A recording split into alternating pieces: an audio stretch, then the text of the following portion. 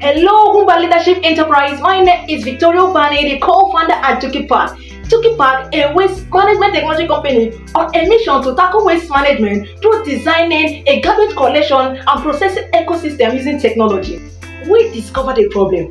Households want to get rid of their waste so fast because of the smell and flies they generate in less than 24 hours, thereby leading these households to dispose their waste illegally at night by the roadside.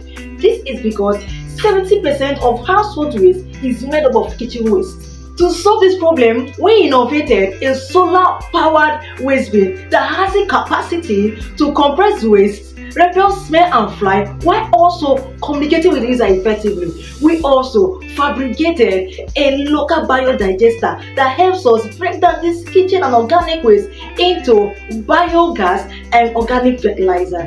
Why us at this time?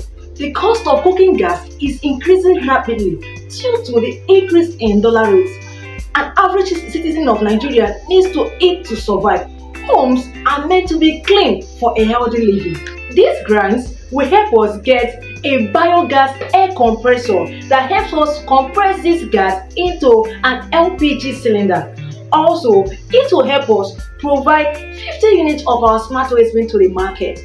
We asked to be selected and considered for the Ugumba Prize Award. Thank you. We have a smart skill set.